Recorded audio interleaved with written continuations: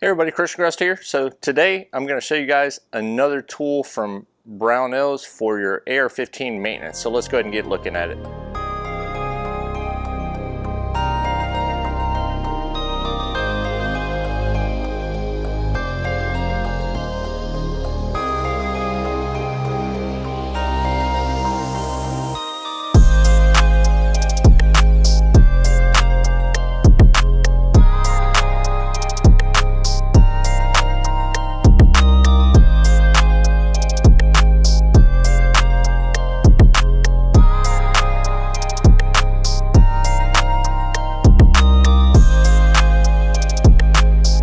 Okay, so what we have here today is a AR-15 hammer drop block. So this is very useful for maintenance and troubleshooting your AR-15 platform rifle or pistol.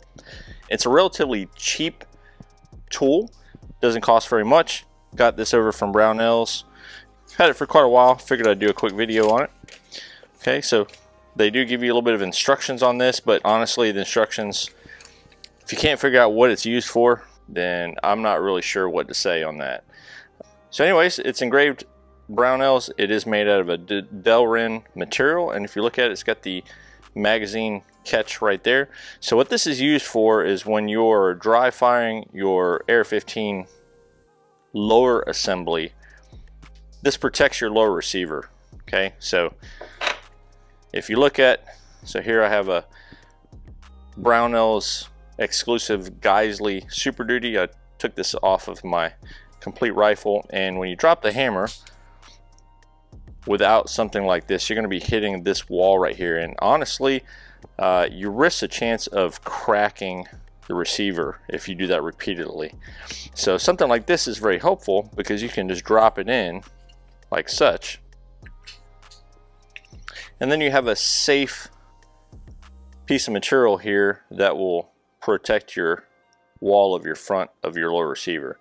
So as you go ahead and fire this thing, it's going to hit this drop block assembly right here.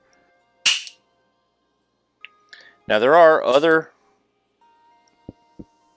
types of tools like this out there, but this is the one that I've been using for quite a while when needed.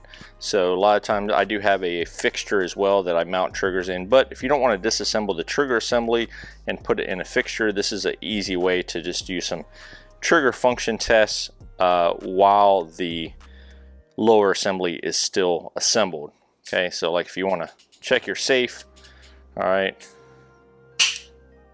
check your fire, and then check that it locks back without worrying about dropping that guy on your lower receiver.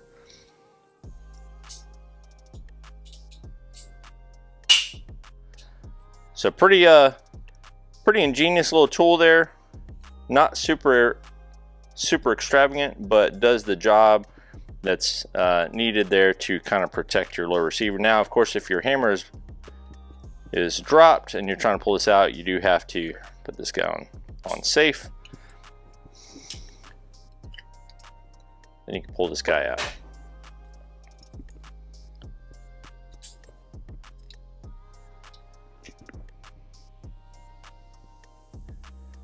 All right, so I appreciate everybody taking a look at today's video on this hammer drop block for your AR-15 from Brownells.